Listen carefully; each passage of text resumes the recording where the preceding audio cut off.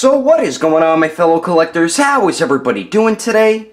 Daredevil19 here, and today we're going to be taking a look at the Mezco 112 Collective DC Deathstroke. So let's get into it right away and start off with the box. So we do get the same style box that we got with Mezco's Deadpool. So we do get the slipcover here, and on the top of it says Deathstroke. On the center we do get the Deathstroke logo. On the bottom says 112 Collective and DC. And then on the bottom of the actual box here we do get the warning blah blah blah stuff nobody cares about. And then the top of the box here says 112 Collective post play display. And then on both sides of the slipcover it's the same thing. It says 112 Collective on the top, Deathstroke logo at the center, and then Mezco Toyz at the bottom. And then on the back of the slipcover on the bottom of it, we do get some very nice promo images of the figure. Then we do get an image of Deathstroke along with all of his accessories. Then once you remove the slipcover here, we do have a nice large window displaying the figure and the accessories, looking pretty damn awesome. And then on both sides of the box here says 112 Collective, and then on the back here we do get a very large image of the Mezco Toyz logo. But anyway, that is the packaging. Let's get this figure open to take a closer look at this badass looking Deathstroke. Alrighty, taking a closer detailed look, and once again Mezco did do a phenomenal job when it comes to the detail with these 112 figures. One of my favorite parts about this Deathstroke is definitely that badass mask. This thing just looks so sick. The detail just done all throughout it looks insane, and I love that they made his one left eye red, and I do like the black paint that's around the red as well. I dig the way that looks. And another thing I really love about this figure is what they did with the orange paint. They gave it like a weathered type look. It's not just orange. They added like some gray or black all throughout it to make it look like he's been using his armor for a while. So I really love the way that turned out. And then the blue paint looks pretty cool too. They do have like some like a charcoal black or a silver mixed in with the blue, and then we do have like some battle damage right there. And just the sculpt of his mask looks fantastic. And where the orange meets the blue, nice clean paintwork. And then I like the way the black part looks around his jaw and chin. I think that looks pretty cool. And clean paintwork where that meets the blue and the orange there. And then it continues to the back. Beautiful paint and sculpt all throughout it.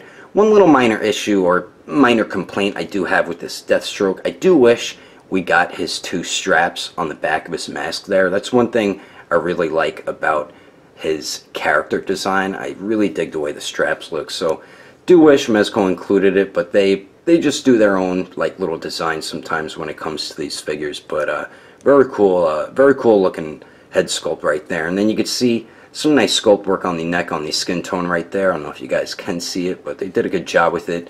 And then for the torso here, the armor on the upper half of the torso just looks great. I love the way the orange paint looks. Nice clean paint where the blue meets orange. And then we get battle damage all throughout his armor, all throughout the figure.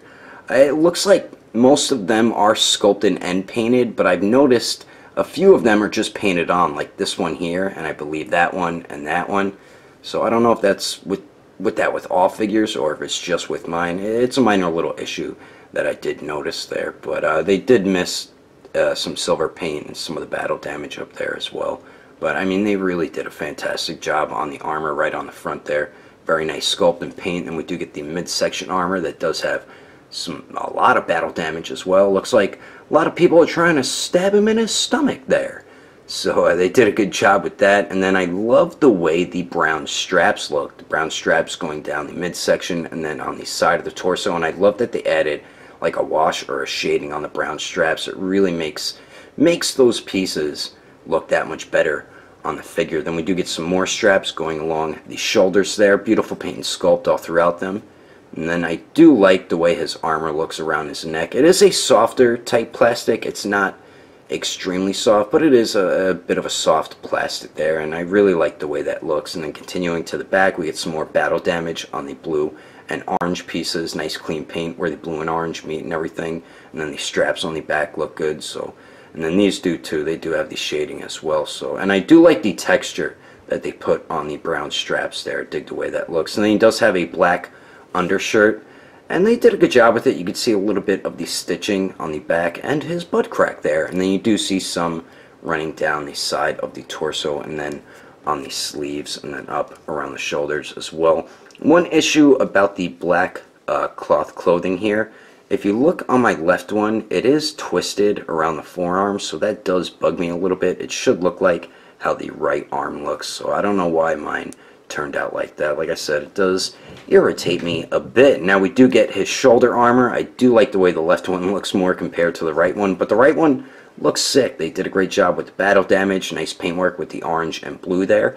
And then the left one has those like smoke grenades or something all in little holsters, and then we do get like a buckle over there and everything, more battle damage on the blue. Beautiful paint and sculpt on these pieces though. I really dig the way that looks. So really cool looking smoke grenades and left shoulder armor there. Then we do get the gauntlets or forearm armor, and once again we do get the cool battle damage with the silver paint, and then the orange and blue paint turned out really good and nice sculpt on them as well. And then on the waist here we get some great sculpt and paint detail all on these pouches for his belt, especially the two in the front. I love the sculpted wrinkles on them where the black meets the brown on all the pouches, nice clean paintwork, and just the tiny detail on these just look insane.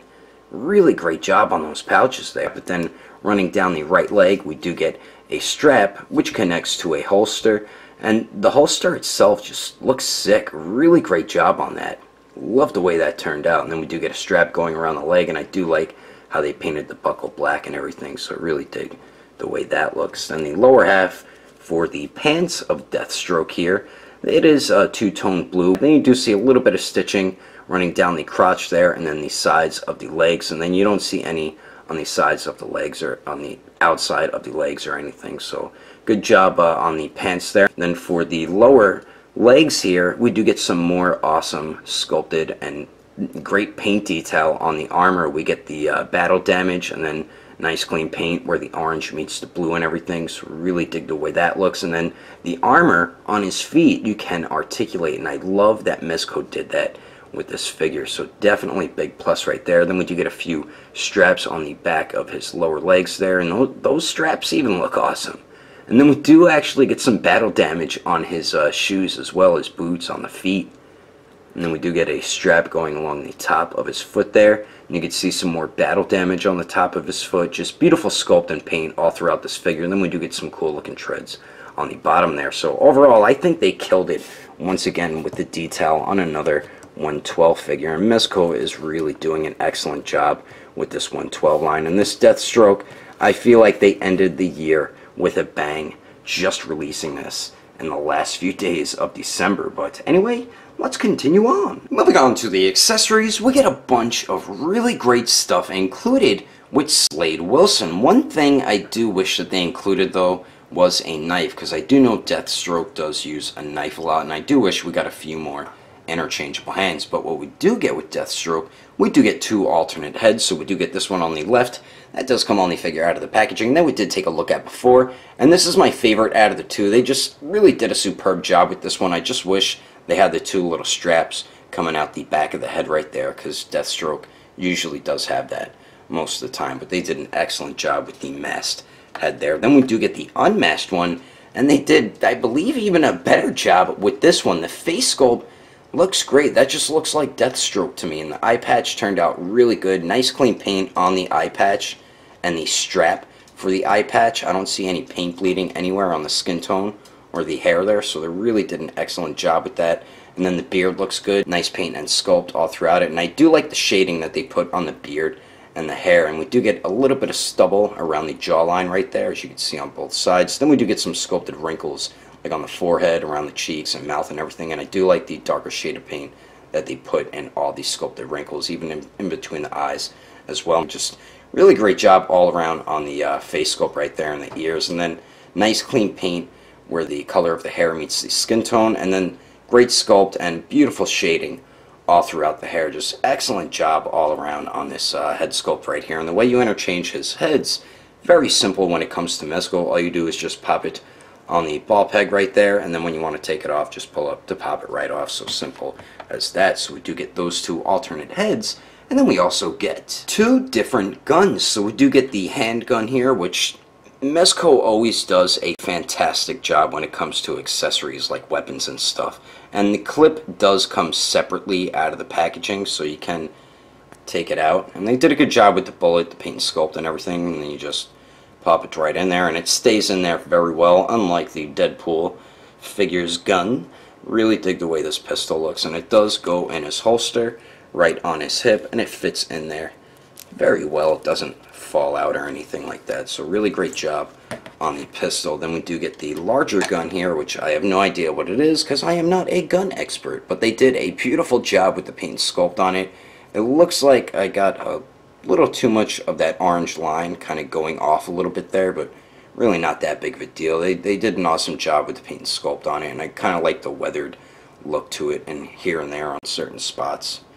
Really cool looking. Got some battle damage all throughout here and everything, and you can remove the clip. You can see the bullets sculpted and painted in there, so really awesome job with that, and just dope looking gun here. Very nice detail all throughout it. So we do get the two guns, and then we also get his sword, and then we do get a sheath with a strap on it, and the sword is definitely my favorite accessory. I love the way the blade turned out. It is very sharp, so be careful of that, but I just love the paintwork for the blade there, and I love the added black on the end of the blade. I think that looks pretty cool. Just be careful around this part. I feel like that could break easily, so just be wary with that. And I do like the orange lines around the cross guard and the end of the handle there, and the handle does look pretty cool too, so really beautiful job on the sword right there. That just looks sick. So we do get the sword, then we do get the sheath for the sword with a strap on it, and the sword fits in there perfectly. It doesn't fall out or anything, so that is definitely good. But great job on the sheath there. I don't know if that's battle damage or a minor little paint mess up there. And then we do get the strap, and they did a beautiful job with the strap here. It is a softer type of plastic, as you can see there, but I love the way it looks here with all the buttons sculpted and painted on there. And then I love the pouches over here. Really great job on those. I do like the black wash that they put in the brown as well, and just beautiful tiny detail on those pouches. And the way you get it on, it just pegs into a little peg right there, and it's very simple to get it on. You just wrap it around his chest there. You could probably put it on either side. I don't think it matters, but in the promo images they do have it on this side. See how easy it is to peg right on there and wrap it around the figure, so it's not a pain in the arse to do it. So we do get the sword with the sheath and strap, and then we finally get a Mezco bag, and I almost forgot to go over this stuff. So you can store your accessories in here. Personally, I just like to leave them in the packaging, but some people do like to put them in the bag, so pretty cool that they included that.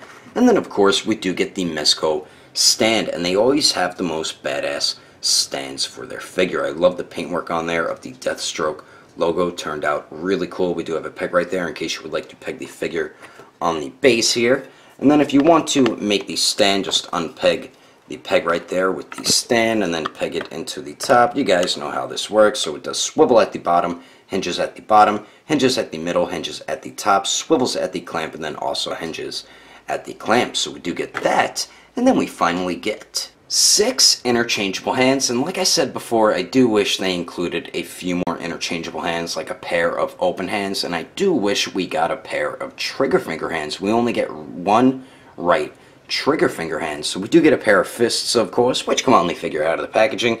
Beautiful sculpt and paint all throughout these. I like how you see the seam on the thumb right there, and even on the index finger. But nice paintwork on the orange plate of armor right there. And then we do have battle damage on it. You can see the seam running down the pinky and the side of the hand. And we do get some sculpted wrinkles around the wrist as well. So really excellent job on the fist. And all his hands, very simple to interchange. So we get a pair of those. And then we do get a pair of gripping hands, which is meant for him to grip onto his sword that he does hold onto very well. And beautiful sculpt and paint all throughout the gripping hands here, especially on the plate of armor on the top of the hand. So we do get a pair of those.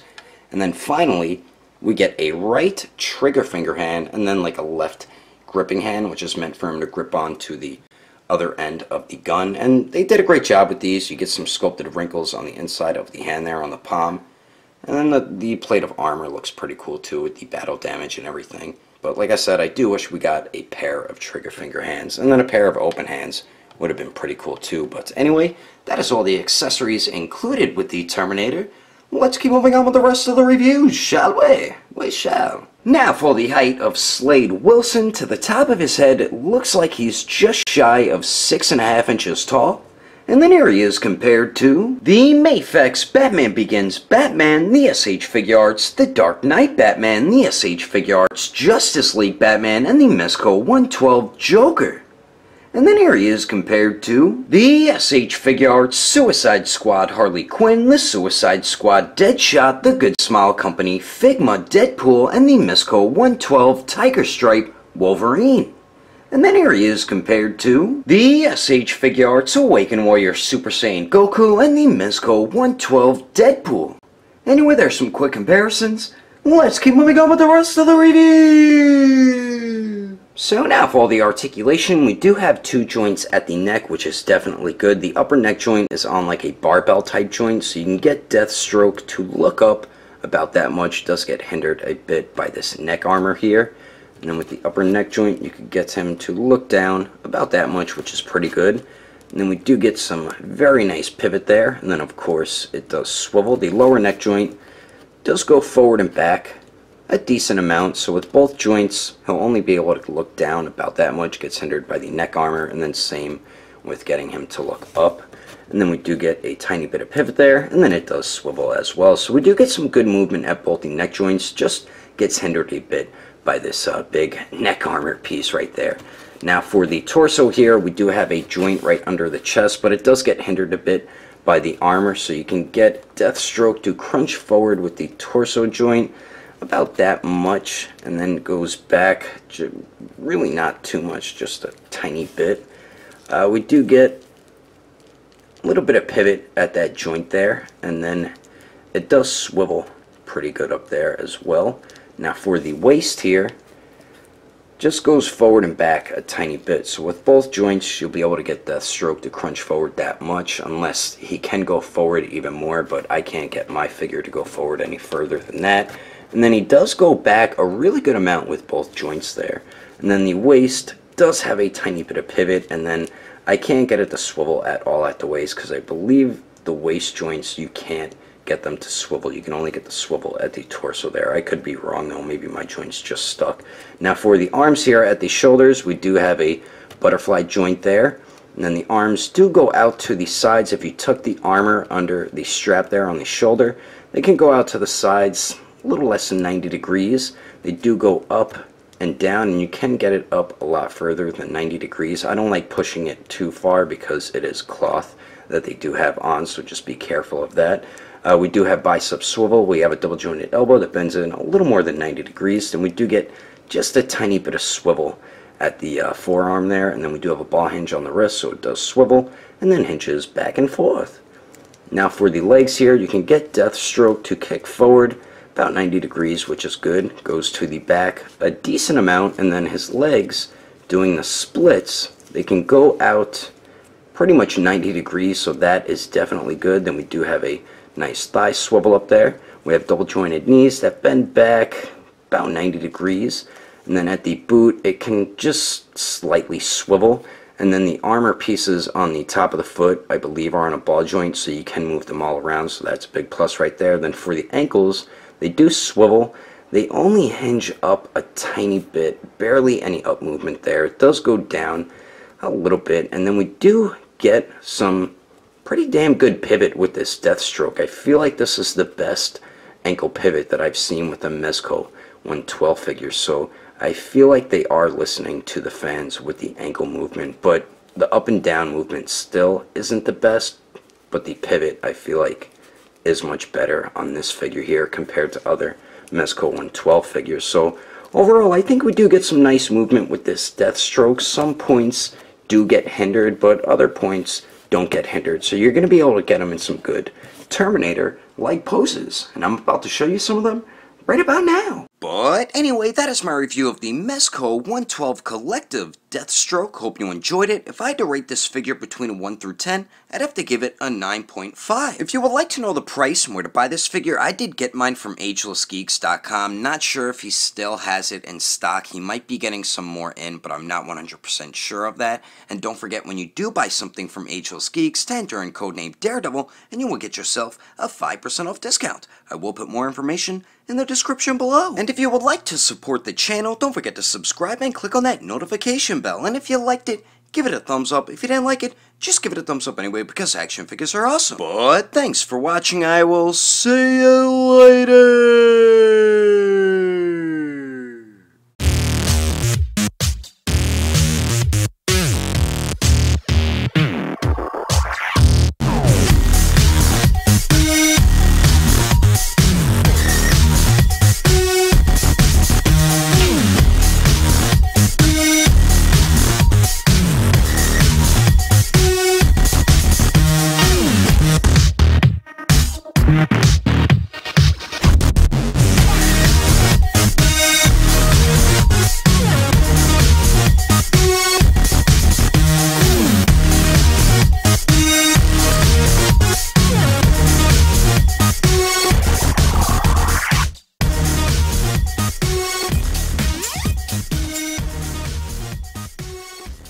So we do get the same style box that we got with Mezco.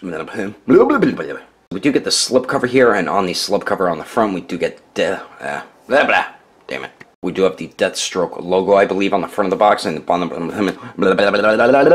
So we do get the slipcover here, and then on the front of it says Deathstroke. On the top, we do get the and then the bottom of the box here does have the barcode and never mind, there is no barcode. Just meant to say the warning blah blah blah stuff. Damn it! And then on the bottom of the actual box here, we do get the blah blah blah and blah blah chippity choo stuff that nobody really gives a beep about. And then the bottom of the actual blah.